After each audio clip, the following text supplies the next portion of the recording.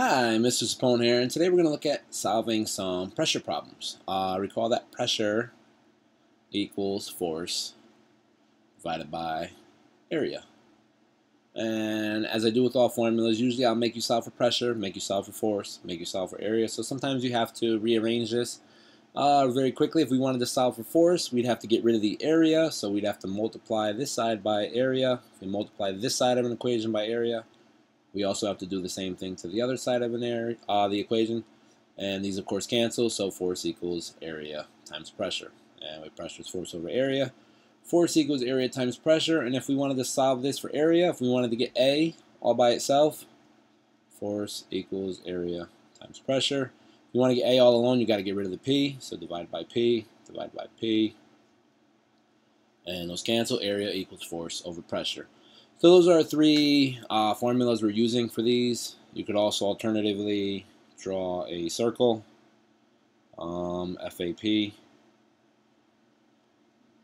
I'd prefer you to algebraically manipulate it, but if you're in a jam on a test, generally you cover the one you don't want. So what is area? Well, area equals force divided by pressure. And what would force be? If you cover this one, force, the only thing left is area times pressure. And if you covered pressure, even though we can't see it now, it would be force over area. So just remember your circle if you need to. You cover the one you're solving for, whatever's left is the formula, or you just kind of manipulate it from there. So we have 4 questions. We're going to go through these and do them. There's one where we solve for pressure, one we solve for force, one we solve for area, and one we do a 2-part. So we get a little bit of everything in this slide.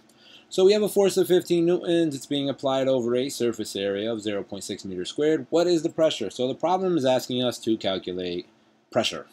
First thing you want to do is, what does the problem want me to do? Well, they want to know pressure, and I know that pressure equals force over area. And this problem is really simple. It says a force of 15 newtons. Okay, 15 newtons is applied over an area of, a surface area. Yep, that makes more sense. A surface area of 0.6 meters squared. So the area is 0.6 meters squared. They just divide 15 divided by 0.6, and that's going to equal 25 newtons per meter squared.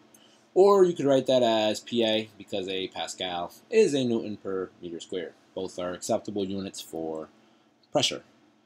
So pressure, force divided by area, just plug and chug. So another one, we have a 20-pound box with a length of 10 inches and a width of 5 inches. It's resting on the floor. How much pressure does it exert on the floor? So they gave us a lot of numbers, but ultimately they're asking for pressure. Pressure equals force over area. Do we know a force in this? Well, weight is a measure of force, so either pounds or newtons are always going to be a measure of force. In this case, the force is 20 pounds.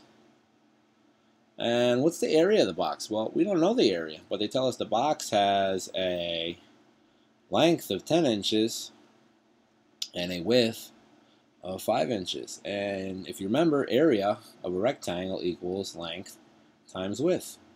So the area of this box is going to be 10 times 5, or 50 inches squared. And quick math, this reduces to 2 over 5, or 0.4 pounds per inch squared. Or you could write this as PSI. That's a pound.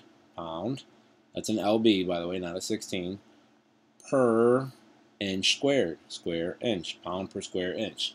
So 0.4 pounds per inch squared. So that's another pressure example. Last one we're going to calculate is an area. I think I deleted the force problem by mistake. So, and again, force is just going to be area times pressure, so that's not too bad. But a box has a weight of 20 pounds and exerts a pressure of 0.5 psi. Recall that psi is pound per square inch. What is its area? So they're asking me to solve for area.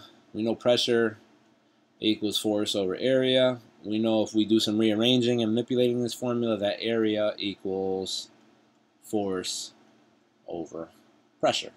And in this case, the box has a weight of 20 pounds, so the force equals 20 pounds, LBS, and it has a pressure of 0.5 pounds per inch square. So pressure is 0.5 pounds per inch squared. If you're good with your fractions, you know that these pounds cancel and you're ended up with inches in the top. But other than that, just remember area has to be in inches squared. 20 divided by 0.5 will equal 40 inches squared. So that's all you do when solving pressure problems. I mean, really just what is the problem asking for? It's really what you need to do in every problem. What is the problem asking for? What do I know? Read the problem and list what you know if you're stuck. And what formula do you use? And start plugging things in. So if you have a systematic approach to these problems, read the problem. What is it asking for? Well, this one says area. Okay, this wants me to solve for an area. So I know the formula. The formula for area is right here. I'll write that formula down.